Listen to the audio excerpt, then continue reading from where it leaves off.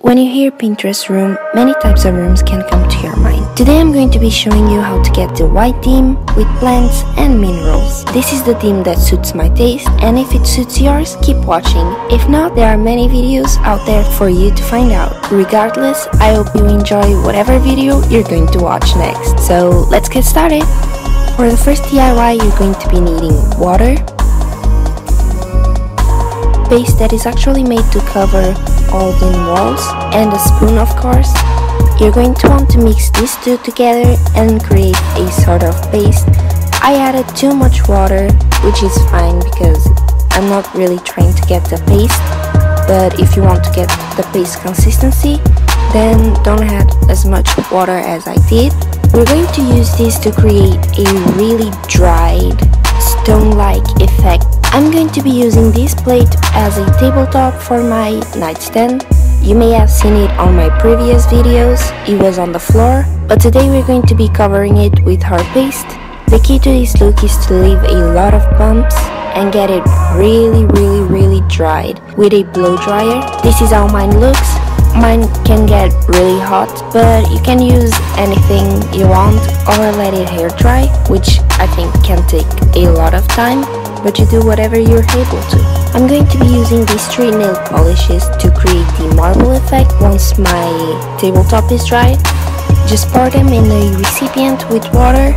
I will show you how every DIY turns out in the end, so let's move on to the next DIY. I'm going to be using this plastic lid that was from my clock to use as decoration for my nightstand. Using the same technique, we are going to cover it with our paste. Once it's covered, you're going to want to blow dry it and move on to the next DIY. For the next DIYs, you are going to be needing 3 food cans. Mine are from beans. Going to paint one of them and use the other 2 as planters. My grandma gave me these plants, so I decided to incorporate them in my room decor as well as in this video. I think they're really pretty. I got some dirt outside and put the plants inside of the cans. Now to complete our nightstand, we are going to put everything together. Let's put our plants inside of plastic vases, or you can use concrete or whatever other material you have. Then let's get our decorative piece and put it right in front of them. I put a candle inside of my food can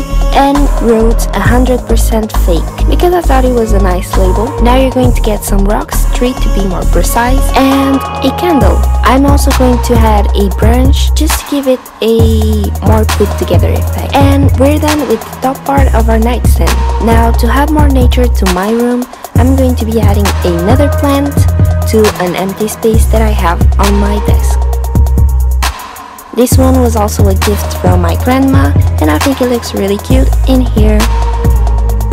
I got a rock from outside and I'm going to put it in front of my vase, as well as this incense holder that is inspired by Urban Outfitters. My friend Aparna has a tutorial on her channel, so check it out if you're interested. I'm also going to be adding another rock to the rock so that it pulls the look together.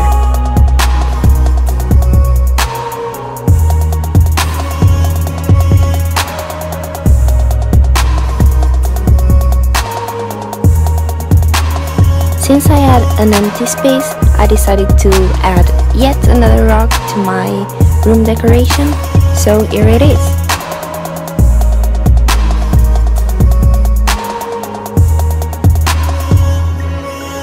When it comes to beds, you'll often see grid and patterns like Urban Outfitters, so I'm going to be using my grid one that I DIY'd, as well as my pillow that I also DIY'd. You can DIY these by buying a black ink marker that has a thin point and that doesn't come out when you wash it, kind of like those markers that would leave a stain in your clothes. Wall art seems to be very important to get a Pinterest room. If you saw my previous videos, you'll notice that I had a lot of wall art, but now I'm keeping it minimal, which is why I only have my watercolor brick wall, and I added a big classy print. Now for the bottom part of my nightstand, if you don't have a bottom part on your nightstand, you can totally skip this or place the decorations on another part of your room. Now that all of the DIYs are done, I'm going to be showing you around so that you can see how my room turned out and maybe compare it to yours and send me pictures and we can interact like that.